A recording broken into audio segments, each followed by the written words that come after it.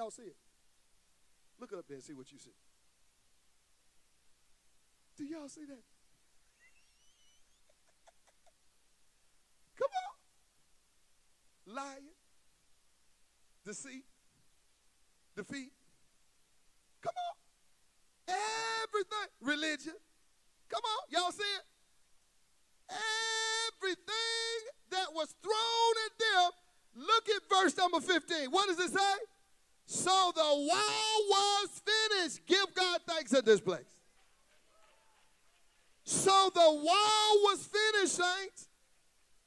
Why? Because you are ordained to win. They are ordained to lose. And anybody that sides up with the enemy, guess what? You just signed a losing contract. Do you see this? Now, why? Why? Why? Now watch this. Watch this. Go back to Ephesians upstairs. I want you to do this. I know this is not in order notes that I gave you. But would you go to Ephesians 3 and 10 again in the Amplified? Look what God is doing. The purpose is that through the church, that the complicated, many-sided wisdom of God and all of its infinite variety and innumerable aspects, watch this, might be made known to who? The losers. Might be made known to who?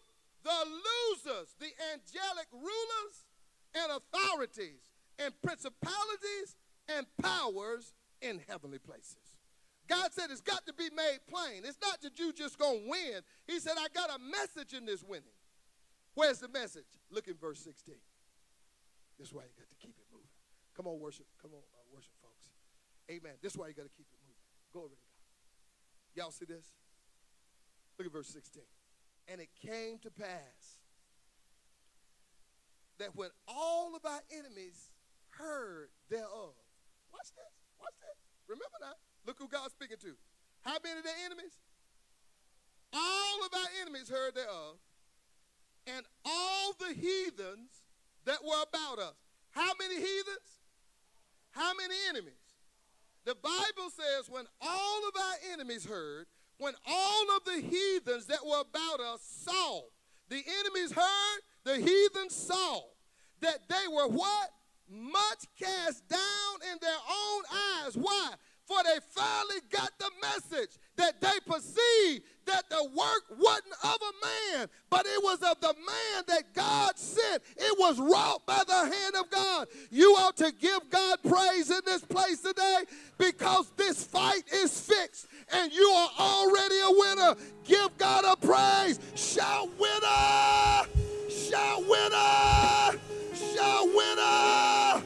I don't care how big your adversary is. I don't care how big the challenge is. Guess who you are? Shout winner!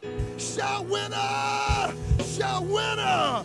Because you are ordained to win and they are ordained to lose. You need to give God thanks right now. You need to give God a shout in this place. Glory to God, because you have the victory. The fight has been fixed. You were the winner at the beginning. And if you stay in faith, you're going to win until the end. Shout, keep it moving. You're a winner. Slap the person next to you. Shout, you're a winner. Shout, keep it moving. In the name of Jesus, you are of God. Little children, greater is he that's in you than he that is in the world. Give God a shout in this place.